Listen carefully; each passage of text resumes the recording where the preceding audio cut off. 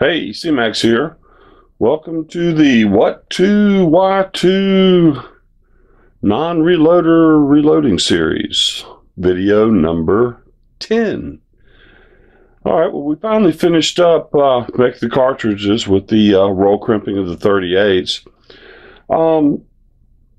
This will probably be the last of the original installments on this series.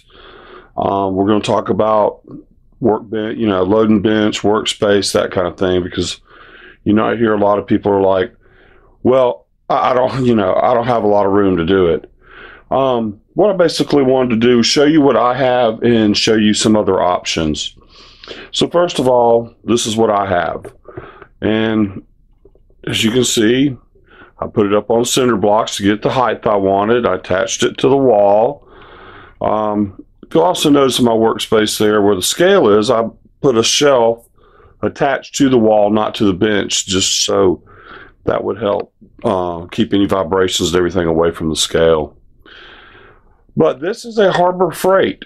Boom, here's the latest ad I saw for this. It's the exact same thing. But I did do one thing different. I got a 3/4 inch plywood top for it. Instead of it being 5 feet, I made it 6 feet. So it's another foot longer than the way it came.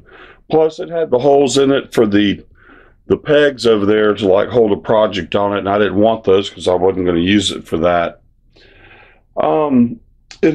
Also, what I did on the top is I put 10 coats of polyurethane on it just to protect the wood so it wouldn't absorb anything. Did it for function, not for looks.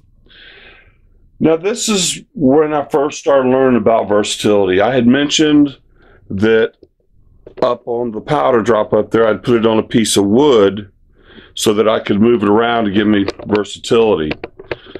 Well, one thing I've come to find out is versatility is huge. You need to really plan around the versatility and keep all your options open. When I first looked at the bench, I was like, well, I don't need those drawers. And this right here is actually a wood vise. And I'm like, I almost didn't even put that on there when I installed everything. But I'm really glad that I did now for several reasons. The 4x4 lead press that we were looking at early on in the series. This one here, I put and lock it in this wood vise right here. Or I take a C-clamp and I attach it to a wooden TV tray. So versatility is a huge thing. I had all these three mounted at one time, but this one was down on the left and I had to work it and it was awkward for me and I didn't like it. So I finally got the plate system from Inline Fabrication. Expense I didn't really want, but now I'm glad I have it because I could even buy more presses and make them all work really well. The plates allow you to change them, take them off. I want it totally open. The carriers over there, let's see if I'm not looking through the viewfinder. The docking station, which is right there, you can move them around. I also have another one over here on this side. Come on around. Right behind over there. You can't really see it from this camera angle. So I've got 3 positions, so I could totally take them off the bench and make it open. So the versatility is huge. Keep that in mind. You don't need a lot of space. This is really not a lot of space. But I can rotate all kinds of different presses through it. Whatever I need to do, it's perfect. So you don't need a lot of space. And even if, well, hey, Cmax, I don't have that much space. We're going to go and look at some pictures here in a minute, but I did want to show this. The old Black & Decker Workmate. You can turn that into a loading bench. I have seen people take a hall closet on the shelves and put the different things on the shelf. We're going to look at some of those pictures in a little while. So if space you think is an issue, it's really not. Just a little bit of planning, some smart, efficient things. You can do a lot in a very small space. Well, let's look at some of those pictures now. Okay, here's some with that workmate I was showing you. Here's another one somebody did. You can put a new top on them. They fold up out of the way. Somebody built a little cabinet to go on top of it for a shelf. There it is, folded up. So that's definitely not much space. Here's another one with just a flat top that they added to it. Here's one in the closet. You know, it just doesn't really take a lot of space. Looks like they took a bookcase and made it out of that. And here's one that somebody made off a plank and just put it inside. Looks like a van. Top of a toolbox. Looks like a little baker's block or a little butcher block stand. Just built a box to set on top of a counter. Another one in the closet. Here's one they did out of a file cabinet. Just need to find a sturdy file cabinet. Just a little block base they made, not very big. A little cubby hole one.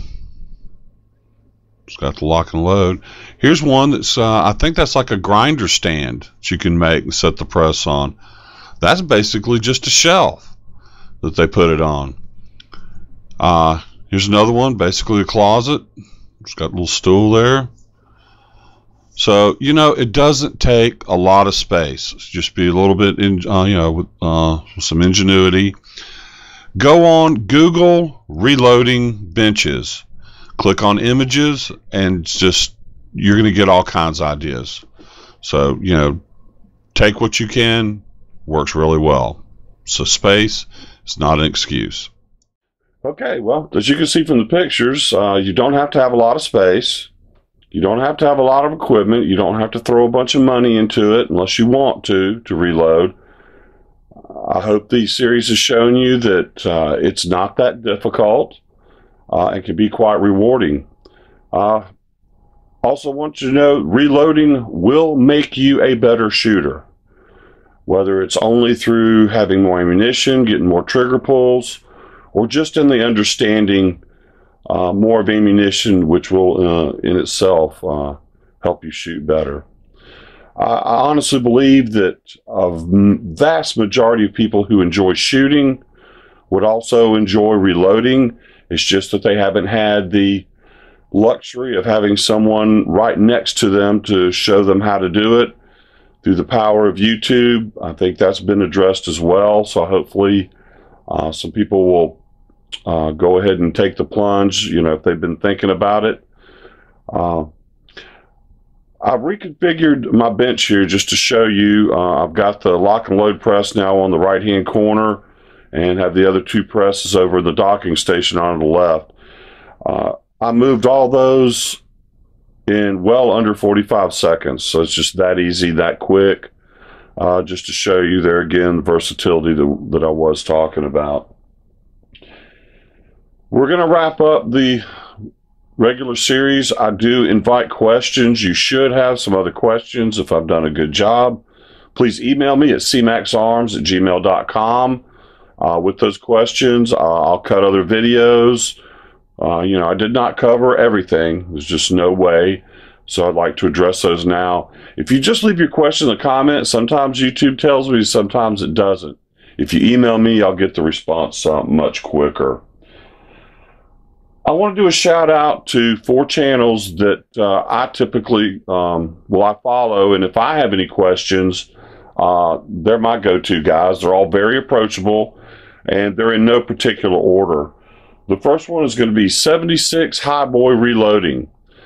He has buku videos. The only problem with his side is he's got so many videos, you just kind of have to hunt for what you're looking for. But he goes through and shows you how to set up and operate almost every type of brand of press and type of press out there. All these people are very approachable, so you can ask them questions. I would recommend that you go sub them. I'll put links to all these down in the description. The second one is the Reloader dude. Um, does lots of stuff. He's got Redding turret and Dillon stuff, and he shoots competition. He has a little bit different take on things. The third one, Elvis Ammo. He does lots of experiments and whatnot, and go check him out as well. And the last but certainly not least is Fortune Cookie 45 LC. The gentleman's been doing casting and reloading and such, and he is a plethora of knowledge. And as I said, they're all very approachable.